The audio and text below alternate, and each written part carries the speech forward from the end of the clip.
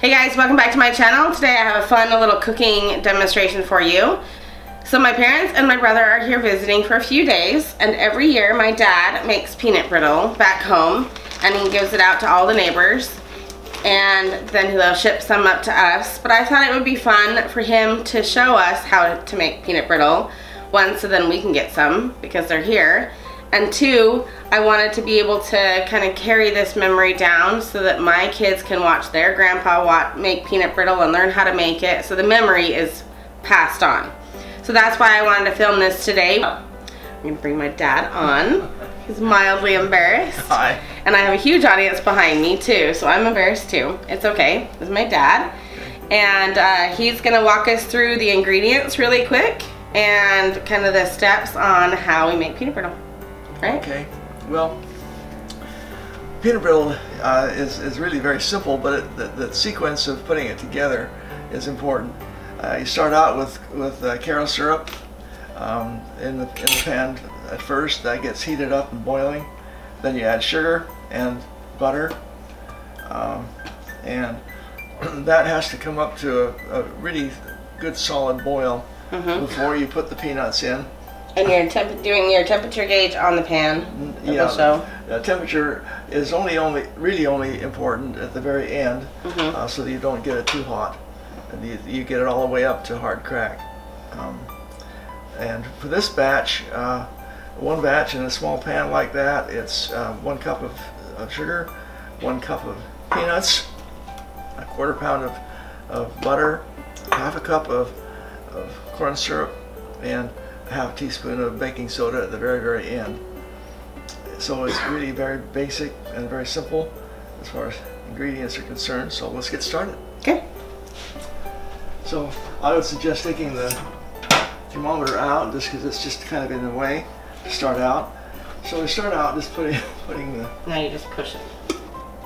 Putting it in the cap and turn the heat on and get her going here. Basically, the starting position on this medium high. Medium high, yeah. This is gonna quit. Yeah. That starts to boil. Yeah. Just basically throw the butter in. Throw the sugar in. And it all just kind of gets going.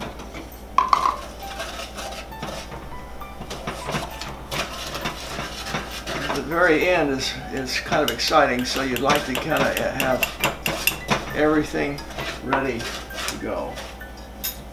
The baking soda, the thermometer. Okay, Dad, will you explain when to add the peanuts? Okay, as you can see, it's just barely coming up to boil now, and the butter is completely emulsified into the sugar.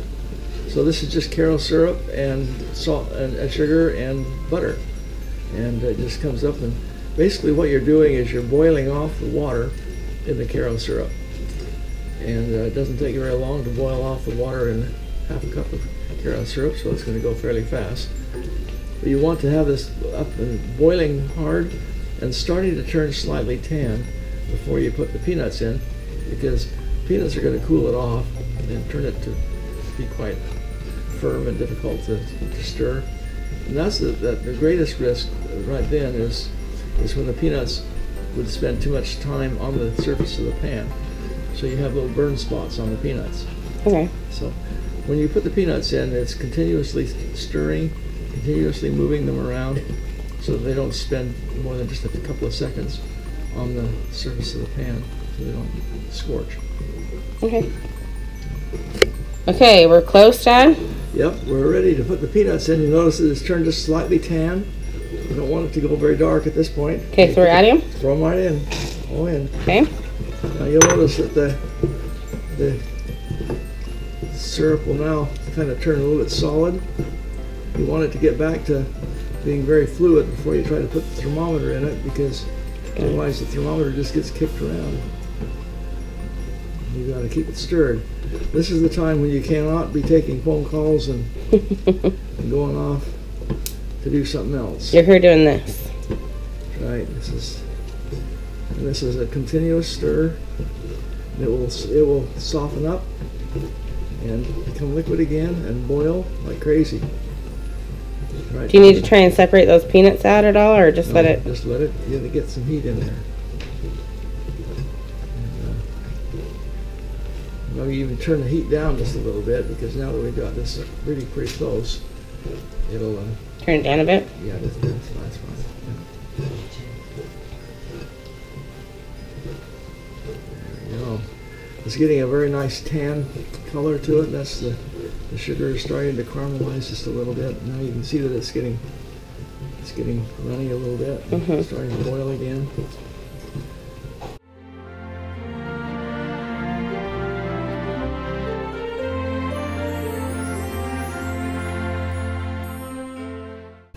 Now you can see that it's really quite fluid.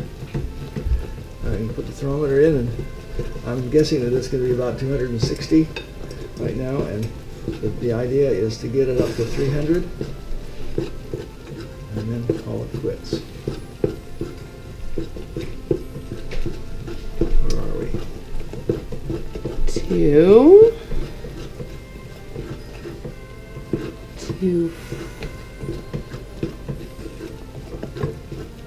What's up to hardball? Anyway, I can't read it. see it? We're almost at 300. Oh, is it really getting that close? Right? Yeah, you're right. I'm sneaking up. Okay. At this point, you know that it's going to be going up rapidly. So take the thermometer out. Okay. Okay. That can just be set aside, and we get ready for the next batch. Do we need to do Toss in the baking soda? Baking soda. Just ready? Drop it in. Stir it in, and this will make it foam up. It's nice and frothy. You want to make sure it's stirred in. You don't want to bite into a mouthful of baking soda. Okay, this is going to be fine. Okay, turn the stove off. And let's take this over in. All right, so we quickly poured it onto this buttered cookie sheet. Right, Dad? Yep. Make sure that there's plenty of butter in the center of the cookie sheet, because that's where it's going to stick, and it's going to stick. And make sure that the surface that this is on can tolerate the heat, because this is very warm. Okay, now how long do you leave it there? Okay. This has to cool. And let's just scoot this over to where we can kind of get at it. The edges will solidify first, and that's where if you want thin peanut brittle, that's when this is when you need to stretch them, stretch the edges. You just kind of work your way around the edges to do the stretching. How long do you think you leave it on the pan before we flip it? Well, you'll start seeing that it's not really, when you're to this level of stiffness in the center, getting closer to the center, that's when you flip it over. Okay.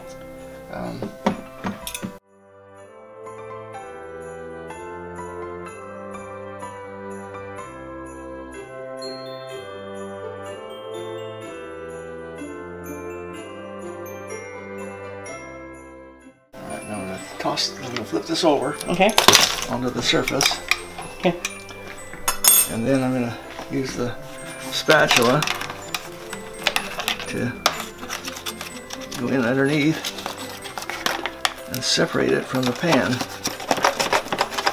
You need a spatula that's sturdy enough that you're not likely to break it. Sometimes this candy gets pretty hard, pretty quick. Okay, now let's just play the stretchy game. Since you've turned it over, now it puts the peanuts in the middle of the candy, whereas they were on top of it before. And now you can see as it cools quickly here on the granite, it gets brittle. Yeah, it's cooling off quick. This is part of what makes it really a fun family activity, because this is the activity everybody gets in there with a pair of forks and starts doing their thing. And okay, First batch done. Yeah, first batch.